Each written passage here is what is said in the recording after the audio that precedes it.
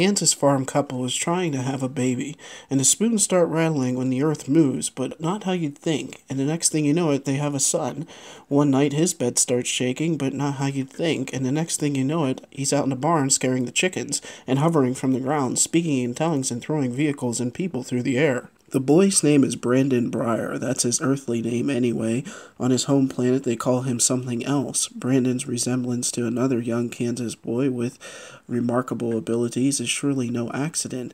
Brightburn is the title reference to Breyer's hometown. Is a superhero origin story reimagined as a horror movie. What if Clark Kent, instead of being grateful to his parents who raised him and defended the truth, justice, and America's way, had a power-hungry psychopath whose motto was to take the world?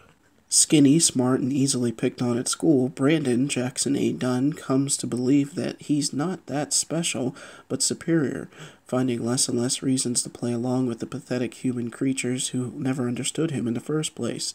He has a bloody way of messing with them. The soundtrack hums with deep, tooth-rattling vibrations.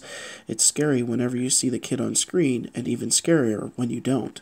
The gore and the scares work pretty well together. The director and the screenwriters, Mark Gunn and Brian Gunn, hit the genre beats clearly and effectively. What makes Brightburn a little better than average is the time it spends observing Brandon with Tori and Cal, his loving, alarmed mom and dad, who are played with excellent game faces by Elizabeth Banks and David Danum. Before the bodies start piling up, they act as if they're in a dark comedy about parenthood. What happens when your sweet little child starts acting weird and doing things you don't understand, like filling a notebook with creepy drawings and disappearing in the middle of the night? He's not our son. He's some weird thing we found in the woods, Cal shouts at Tori at a stressful moment.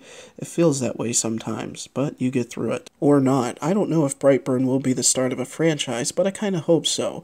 I actually did like this movie, even though there was an interesting logo with big muscles and a knit mask, but I still like the movie. It's rated R. It just came out today. It's an hour and 30 minutes.